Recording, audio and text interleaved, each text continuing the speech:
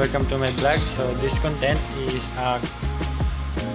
conducting a smartgen configuration using a laptop. So the materials need is laptop and SG72A for connection module and smartgen controller HAT 530N. So especially the ATS. So the specs of ATS is 200 amps and 230 volts or 240 ang range ng voltahe. So currently ready na siya for simulation. So explore ko sa inyo kung ano yung lalaman ng Inus ATS. So this side is limit switch. So this limit switch is from normal and this from emergency. So this is a wiring of Inus ATS. So dito man tayo sa sensing ng ATS. A1, A2 represent to normal source or A, and B1, B2 it represent to B, emergency. So inside of the ATS is have a coil or magnetic contactor. So AT1, AT2 to breaking contact or to trip, and BT1, BT2 is breaking contact to trip to emergency. So currently is connected now in a laptop. So using a driver of smartgen controller HAT 530N. Okay.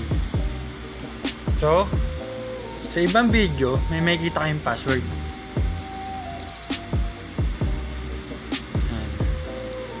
Pepe password.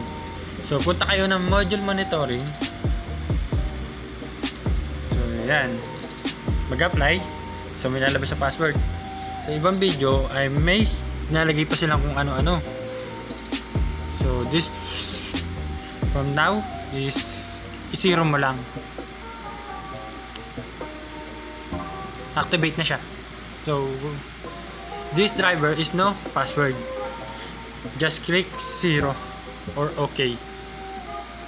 So pwede mo siyang ma-simulate using your laptop. Manual auto.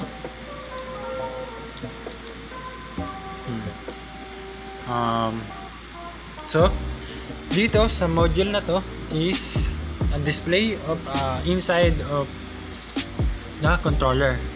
So meron tayong voltahe, normal and emergency or QS1 or QS2. So dito yung contact ng ating relay sa loob ng controller, and status and delay, yung adjustment ng parameter. So dito sa 1 and 2, dito mo makikita kung ano ang fault na mariread mo kapag hindi nagta-transfer ang ATS or ang Inus ATS. So over, under volts, loss of phase, phase sequence wrong, over frequency, under frequency. Yan ang mga warning fault or shutdown fault. So pareho lang sila. Pupunta tayo ng edit. So AC system, meron siyang sa laman sa loob niya ay meron siyang 4 na sequence. So 3 phase 4 wire, 2 phase 3 wire, single phase 2 wire, 3 phase 3 wire. So alam mo na ba yan? Ito po yan, sasabi kong pase. So RSTN, it represent to load, to normal 1, 2, 3 and neutral. Accurate lang din sa emergency. Emergency 1, 2, 3 and neutral. So ayan po ang sinasabi dito sa AC system. So one braking and no braking. So lagi po tayong one breaking. Para once na magka-aberya ang ating ATS ay matitrip niya or masisense niya na may problema ang ating ATS. So timer, kayo nang bahala kung anong i-adjust nyo. Voltage, kayo nang bahala kung anong voltahe nyo. Basta ay nasa ATS ay 230 or 240 ang range ng voltahe. So, frequency, usually in Philippines 60 Hz. So relay output. So phase, yan. Ito importante. Relay output 1, 20 ATS. So sa 20, ay may kita mo ATS power outline. So phase A from sensing, NC from sensing line 3. So pag nagkamali ka lang dyan ng isa, hindi na siya gagana. So dapat accurate. Pwede mo siyang baguhin ng si output 2 ng neutral or C or 3, line 3. Hindi ka na pwede dito sa B kasi stable na siya, wala siyang sensing. So punta tayo sa monitor and conduct tayo ng test transfer. A few minutes later. Conduct tayo ng test transfer. So currently buhay ng ating source QS1 or QS2 or normal and emergency using a MTS 3-phase connected to ATS. So dito na tayo magkakandak. So try natin manual, i-open muna natin siya. So open. So makikita natin display ng ating ATS. Open. Off, it means trip. Patay. So pag on, so manual conduct, i-close natin kay QS1 or normal.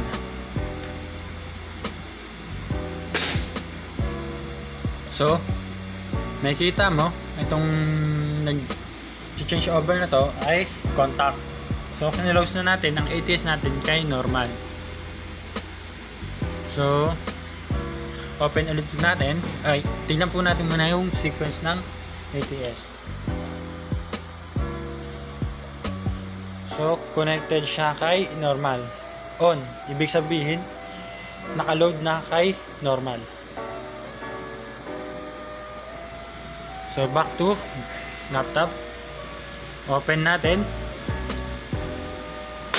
In milliseconds, makikita mo yung changeover na to ay mag-open.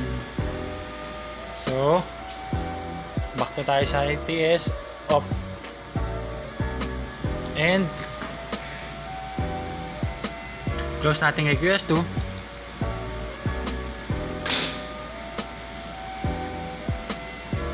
So itong contact na to ay nag-connect ulit kay QS2. So tignan natin yung ATS. Naka-load na kay emergency. So conduct tayo ng auto. Bali yung priority ko dito is si normal. So in auto, milliseconds transfer to normal because the priority is normal. So what if namatay si normal no nag-fluctuate? So papatay tayo ng normal. In milliseconds transfer to emergency or QS2. Okay, bumalik si normal at nag-stable na ang voltahe niya. So in milliseconds transfer to normal because the priority is normal source. So sa baba, makikita nyo na yan, yung tinuro ko kanina na voltage, kung ano ang display ng voltahe natin. So yan, yung contact nya nagbago, diba? Yung time delay nya, o walang fault. because good ang ating ATS or good ang wiring and no problemo. So I hope na may matutunan kayo. So see ya in the next vlog. Thank you.